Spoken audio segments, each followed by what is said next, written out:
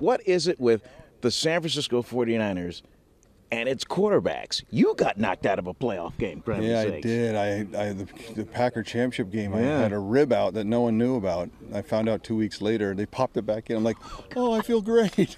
I'm like, oh. So, but that game just disappeared last week, and it was hard. It felt for me even hyped. Like it's been a lot of years since I saw a game that just felt like it was that big, and so it just disappeared. But man, I love this team. I love these guys.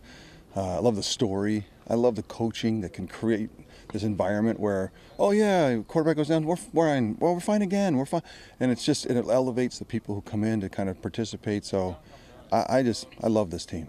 The fans want to know, okay, so what does Shanahan do at quarterback now? He's got to wait 6 months before he gets to see what Purdy can do, and then by then, Trey Lance will be ready to go.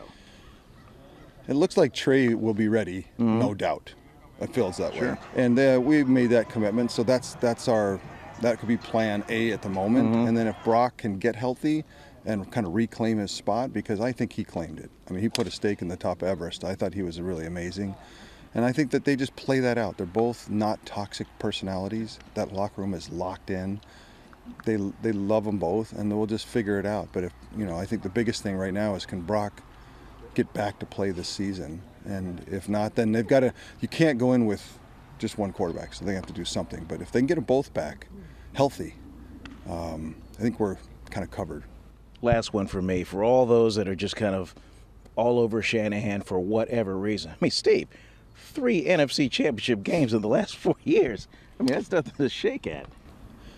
I don't know how to say this more forcefully. Like, you've got to stop. Yeah. You have no idea what you're talking about.